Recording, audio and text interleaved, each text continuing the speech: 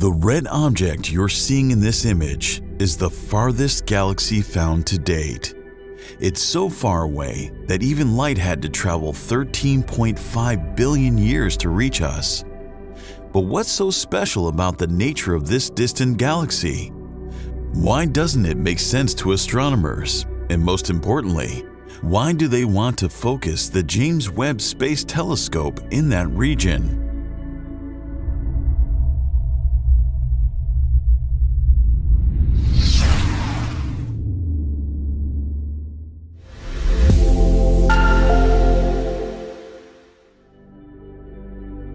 Spotting the first generation of stars and galaxies has been a holy grail in astronomy. But the problem is that these galaxies are very faint and highly redshifted. Until 2022, GNZ 11 was the oldest and most distant known galaxy yet identified in the observable universe.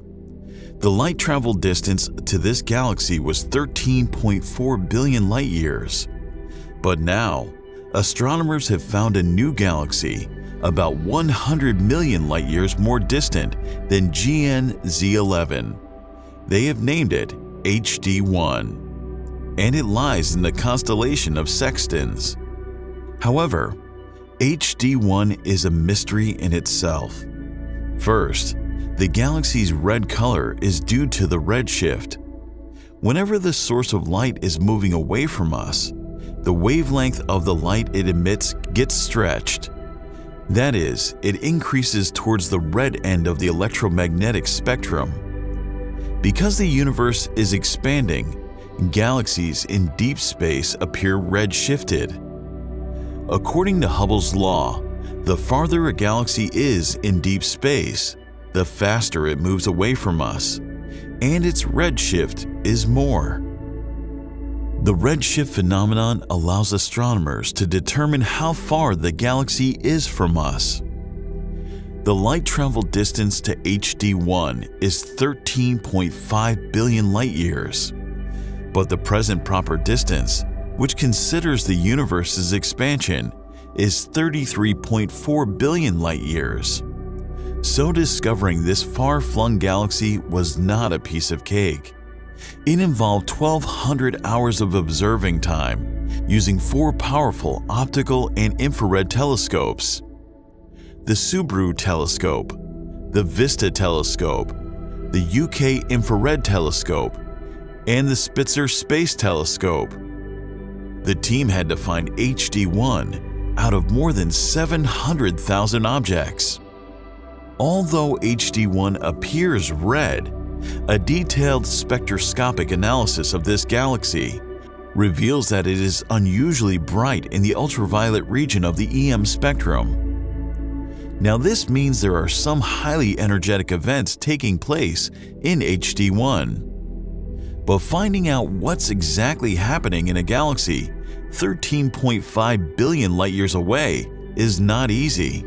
The researchers said it's like guessing the nationality of a ship from the flag it flies while being far away ashore, with the vessel in the middle of a gale and dense fog. One can see some colors and shapes of the flag, but not entirely, so it's ultimately a long game of analysis and exclusion of implausible scenarios. However, the team says there could be 2 possibilities regarding the nature of this old galaxy. It could either be a Herculean starburst galaxy or a mighty quasar. But how do they explain the observations, and what are the problems in both of these models? A starburst galaxy is one with an exceptionally high star formation rate, or SFR for short.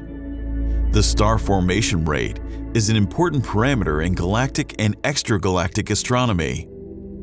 A starburst is a phase in a galaxy's evolution that can happen for different reasons. Even galactic interactions can lead to a starburst, like in the case of the antenna galaxies. These 2 galaxies have been merging for the past 100 million years, and their star formation rate has skyrocketed because of the interaction. In this image, the blue region represents high star formation activity. High SFR rates make a galaxy luminous.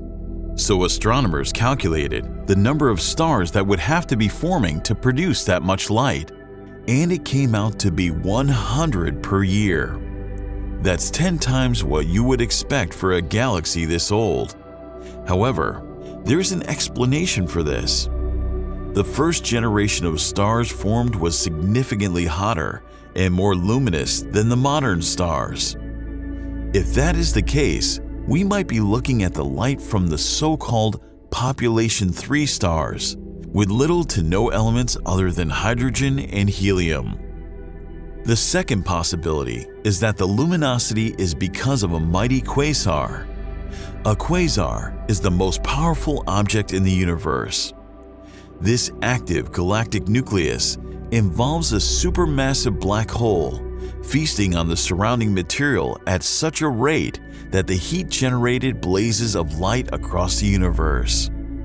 The team calculated the size of the supermassive black hole required to match the observed luminosity of HD1, and the results were surprising. They found that the black hole had to be 100 million times more massive than the Sun. That's a lot of mass, given the period we are talking about. 330 million years after the Big Bang is too soon for a black hole to become so massive. If it is indeed a quasar, it must have grown out of a gigantic seed at an unprecedented rate. This poses a significant challenge to the current black hole models. The team hopes that future observations with the James Webb Space Telescope, a machine optimized for peering into the early universe, will reveal the nature of this mysterious dawn light with its advanced infrared capabilities. If you've enjoyed this video, please like it and subscribe to our channel for more. Make sure also to watch the second episode of the Sunday Discovery series, in which we discussed the discovery of the largest galaxy found to date.